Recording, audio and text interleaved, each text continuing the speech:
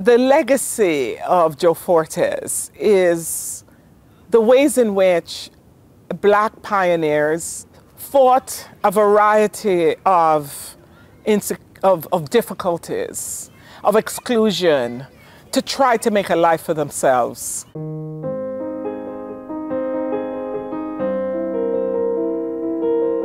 Joe Fortes was born in Trinidad and moved to Liverpool, England as a young man. He worked as a seaman and eventually came to Vancouver in 1885 and was a bartender. After years of volunteering his time at English Bay Beach, he became the city's first paid lifeguard and was a swimming instructor. So he was really a man before his time in teaching people of all ages, all gender, how to swim.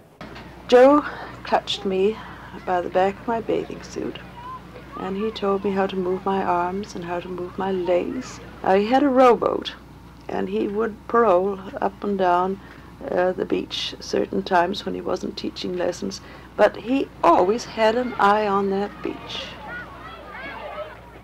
English Bay Beach was his beat, so to speak. He was also a special constable by evening, and he walked the streets of English Bay and patrolled and kept order.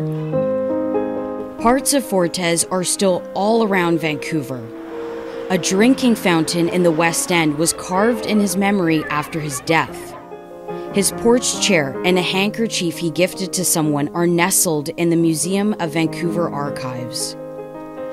We have Joe's original oil lamp, very well preserved. We also have the certificate that was given to Joe by the City of Vancouver in 1910 in appreciation for all the work that he did at English Bay Beach. Although Fortes was adored and loved by many, some in Vancouver's Black community say there's another way to see his story. What I see here is a Vancouver, white Vancouver, patting itself on the back for being extremely generous to a Black man, as if it's some exception that he was a capable Black man.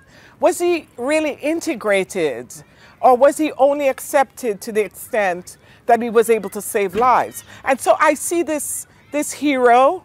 I see Vancouver recognizing him as a hero, but I think his story is a lot more complicated. Francis points out that Fortes died just as Vancouver's Black community, Hogan's Alley, was forming, so there aren't many accounts of him interacting with other Black people. She says in old photos, she sees him alone or pictured with white people at the beach. I see isolation. I see social isolation. I see the ways in which he's a token of something. When we're the only one in a space, there's often room for inclusion because we do not represent a collective threat. But as soon as we form communities of us, that's usually when we get targeted. What can we learn from Joe's life? I think from Joe we can learn how much you can achieve just by being true to who you are and offering your assistance and your kindness.